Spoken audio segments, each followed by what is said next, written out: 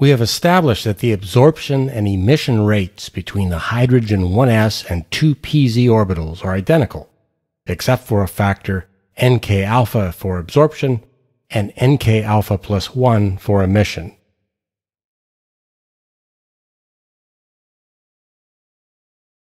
In the first video of this series, we discussed Einstein's 1917 prediction of stimulated emission in terms of A and B coefficients.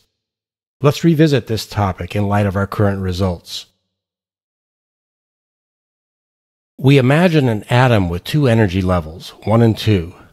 We write the absorption rate for a single atom in level 1 as B12 times U of nu.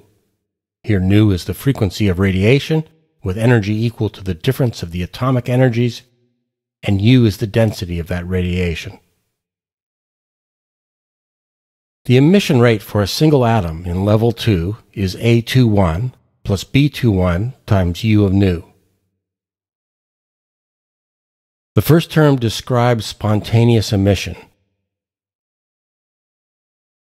We showed that the second term, which represents stimulated emission, must be included if the absorption and emission processes are consistent with Planck's law for radiation density.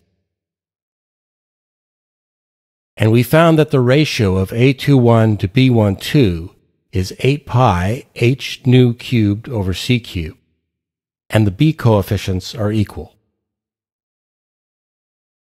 Using the 1s and 2pz orbitals as our two atomic energy levels, we set A21 to be the transition rate for spontaneous emission.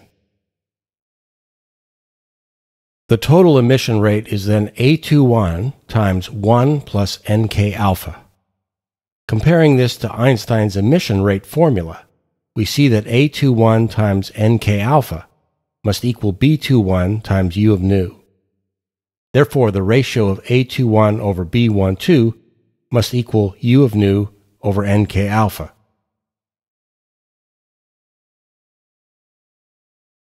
To see if our results are consistent with Einstein's formula, we need to calculate the radiation density U of nu.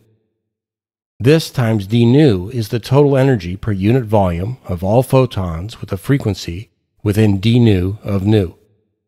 That energy is h nu times the sum of occupation numbers nk alpha for all k values within that interval. In standard units, k, the magnitude of the wave vector, is omega over c, which is 2 pi nu over c. In k-space, the set of all wave vectors with a given magnitude forms a sphere of radius k and area 4 pi k squared. We will assume the occupation number nk alpha is independent of the direction of propagation. We have to sum over polarizations and k vectors. There are two polarizations, so that summation results in a factor of 2. The summation over k vectors becomes 1 over 2 pi cubed, the integral over all k magnitudes, of 4 pi k squared. For our spherical shell, this becomes nk alpha times 2 h nu times 4 pi over 2 pi cubed times 2 pi nu over c squared times 2 pi d nu over c. Canceling common factors and dropping the d nu, we arrive at U of nu equals 8 pi h nu cubed over c cubed times nk alpha. So, we see that U of nu over nk alpha, which is A21 over B12 in Einstein's theory, is 8 pi h nu cubed over c cubed. Therefore, the prediction of quantum field theory agrees with Einstein's 1917 result.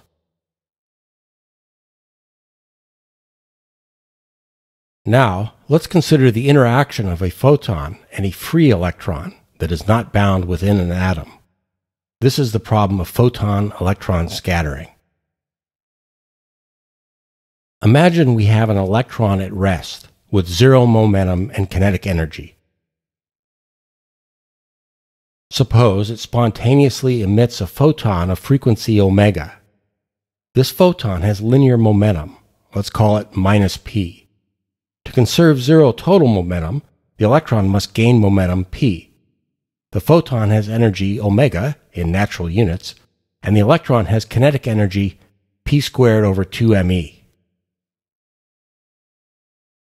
Momentum is conserved, but energy is not. If instead the electron was initially in motion, we can always use a reference frame moving with the electron, so we again have this identical scenario. Now imagine the reverse process. A photon and electron have opposite momenta. The electron absorbs the photon and ends up with zero momentum. It therefore has zero energy, but the initial energy of the system was not zero. Therefore, momentum is conserved, but energy is not. From these considerations, we conclude that a free electron cannot emit or absorb a single photon.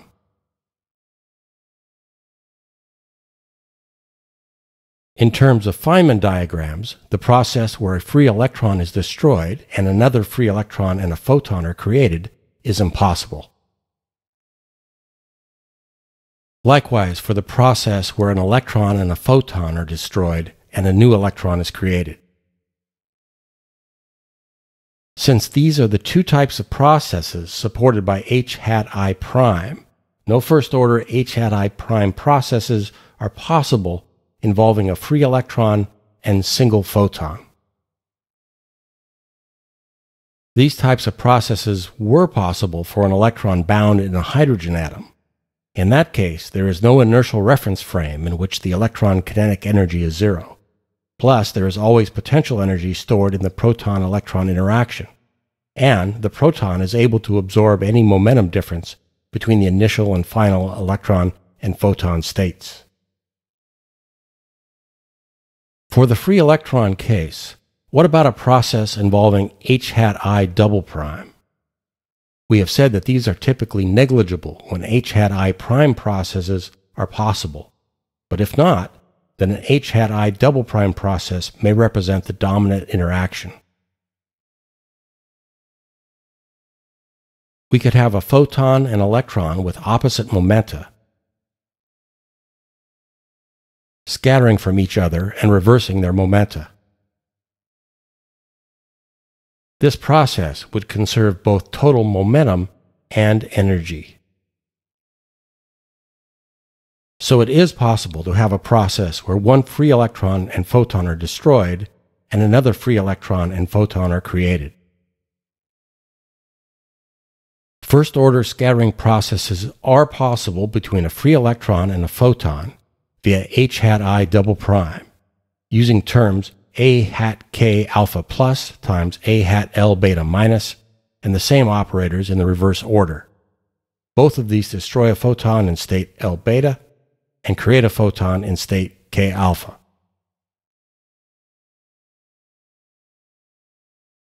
To analyze scattering, we need to look at the possible wave functions of a free electron. In quantum mechanics, the momentum operator has components minus I times the x, y, or z derivative. And the energy operator is I times the time derivative. Consider a wave function e to the I pxx plus pyy plus pzz times e to the minus I omega t. A more compact notation is e to the I vector p dot vector x times e to the minus I omega t. Applying the x component of the momentum operator to this wave function, we obtain px times the wave function. So this is a state of definite x momentum, and likewise for the y and z components. And the energy operator produces omega times the wave function, so this is a state of definite energy, omega. The Schrödinger equation is satisfied if omega equals p squared over 2 times the electron mass.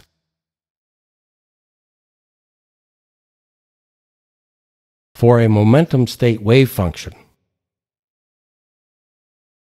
its squared magnitude is 1 everywhere. This tells us that an electron with definite momentum is completely unlocalized.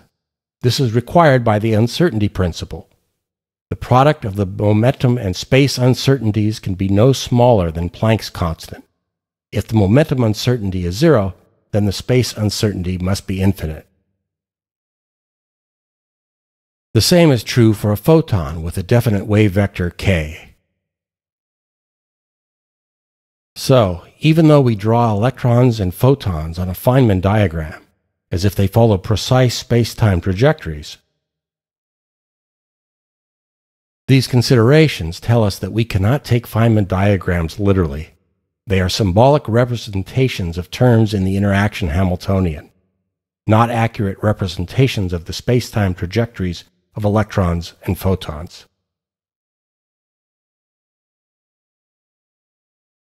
Now, let's look at the a squared or h hat I double prime term in the interaction Hamiltonian. Here is the expression for this we developed for the hydrogen atom. The psi m conjugate and psi n functions are the hydrogen orbital wave functions. We need to change these to the free electron wave functions. We write the free electron wave function as a sum over all momentum states with coefficients Bp. And the conjugate wave function has the coefficients and exponential factors conjugated. As mentioned previously, we assume that time dependence is absorbed into the Bp coefficient.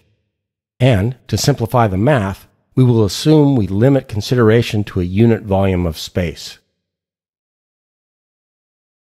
Applying the second quantization concept described in video 4, the wave function becomes an operator, psi hat minus, by replacing the Bp coefficients with destruction operators b hat p minus.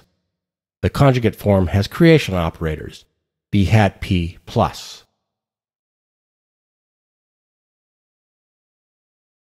We substitute these into our h hat I double prime expression. Here's the a hat operator. We need the square of this, which will have a double sum. We use variables k alpha for the first summation and L beta for the second. Expanding the product, we will get 4 types of products of creation and destruction operators. One will have 2 creation and 1 2 destruction operators. We are not interested in those. Instead, we focus on the 2 products that have 1 destruction and 1 creation operator. We will further break this into 2 terms.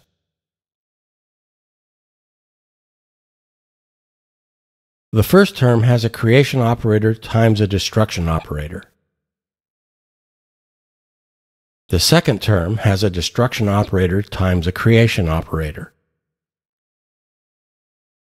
Assuming these operators apply to different photons, that is, k alpha is not equal to L beta, the operators commute, and we flip their order.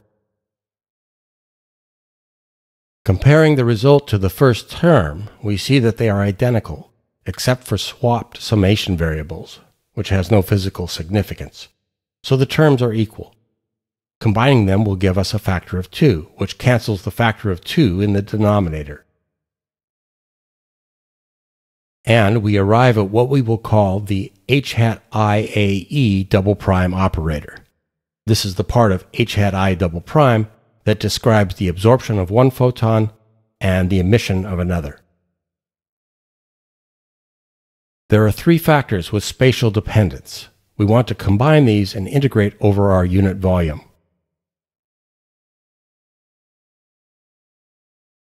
Here is that expression. We rewrite this as the integral of e to the I q plus L minus p plus k dot x.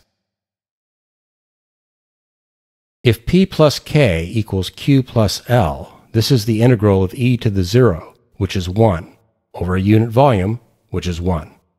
If these are not equal, the integral is 0. This assumes a certain spacing of discrete momentum and wave vector values, which we will. So the integral is the so-called Kronecker delta function of p plus k and q plus L.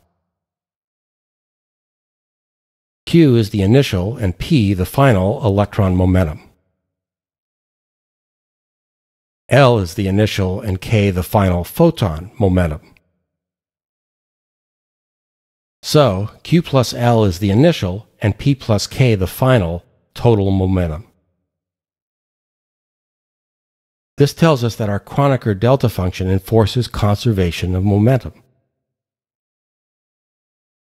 For reference, in standard units, the momentum of a photon is its energy divided by the speed of light, which is h bar omega over c, which is h bar times k, in the ek direction, the direction of propagation. In natural units, with h bar and c equal to 1, we have p equals e equals omega equals k.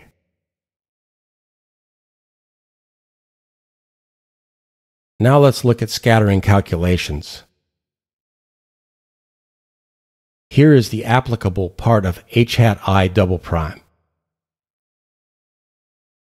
which describes the destruction of an electron of momentum q and a photon of momentum L and polarization beta, and the creation of an electron of momentum p and a photon of momentum k and polarization alpha.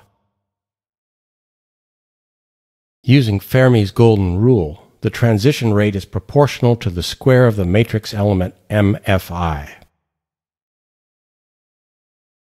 which is h hat I double prime operating on the initial state projected onto the final state. The Kronecker delta conserves momentum, and the golden rule delta function preserves energy. We take for the initial state an electron of momentum q, NL beta photons in the L beta state, and NK alpha photons in the K alpha state. The final state is an electron of momentum p, one less photon in the L beta state, and one more photon in the K alpha state.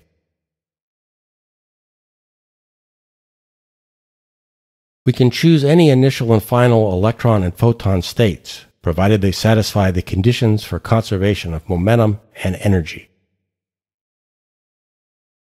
Then the electron operators destroy the momentum state Q and create the momentum state P.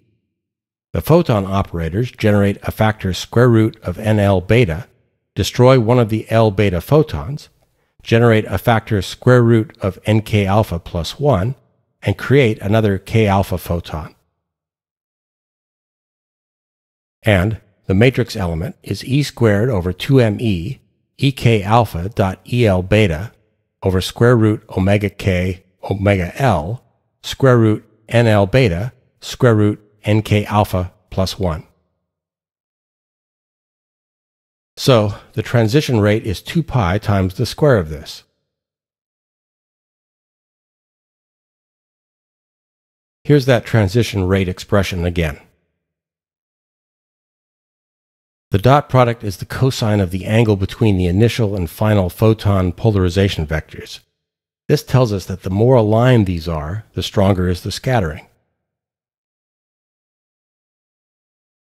The NL beta factor tells us that the more photons there are in the initial state, the greater is the probability of scattering. And if there are no photons, there is no possibility of scattering. The one term in the last factor tells us we do not need any photon initially in the final state for scattering to occur. This is added to NK alpha. That term predicts stimulated scattering. The more photons there are already in the final state, the more likely it is that a photon in the initial state will scatter. This is added to NK alpha. That term predicts stimulated scattering. The more photons there are already in the final state, the more likely it is that a photon in the initial state will scatter.